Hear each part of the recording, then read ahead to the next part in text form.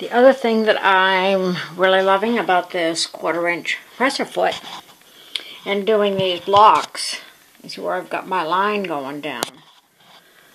My lines are nice and straight now because all I need to do is keep this little thing right here right on my line. And it's keeping them nice and straight and even, and it is pretty awesome. So this is where I am with my blocks. You know what I've started to do is I'm just putting one of each color. I took down any duplicates and they're all over here.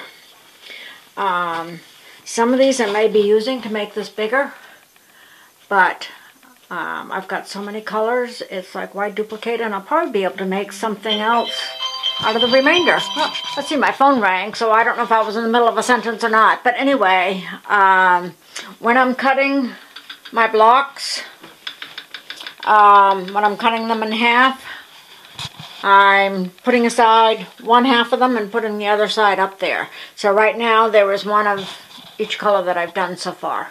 And I might do these in a different way, I don't know, but we'll see how far I get just doing half of it and what I have left. And like I say, I can use these to make it bigger, and I'll probably still have a bunch left over. So maybe enough to make another small one. So we'll see where we are. There's still a long ways to go on this one. It needs to be a lot bigger. So we'll keep on trucking. Well, this is what I got done today, and I'm going to have to start moving that over a little bit before I can put the rest of the blocks up.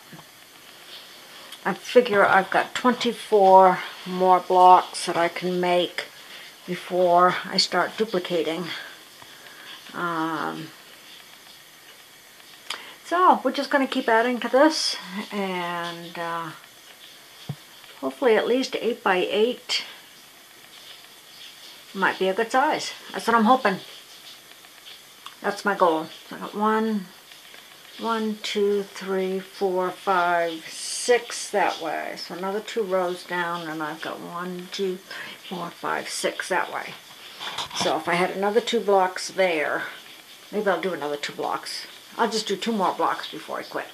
Yeah, just 2 more. That won't take long.